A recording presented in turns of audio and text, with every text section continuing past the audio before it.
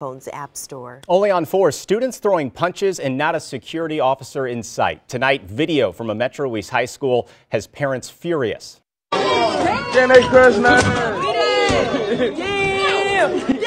Tough to watch. This video captured yesterday at Cahokia High School shows 3 students fighting for over a minute.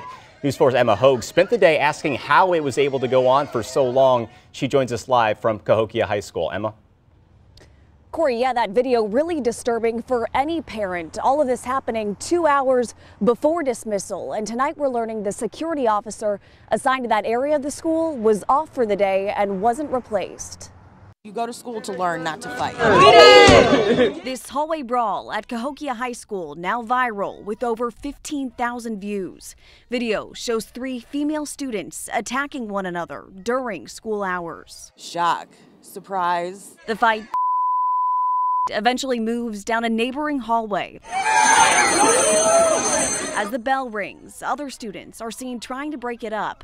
The 1.5-minute-long video never shows any security officers intervening. I homeschool my kid because I don't feel safe sending her to school here in Cahokia. Mom Megan Barrett calls the video alarming. She graduated in 2003. There's not anything good to say about it, unfortunately, and it used to not be like that. For that reason, she took her 12-year-old out of the school district this year and says this video validates her decision. I don't feel safe sending my kid to a school that fights break out like that and nobody breaks them up. News 4 called Superintendent Arnett Harvey, who says the security officer assigned to that area was off that day and wasn't replaced.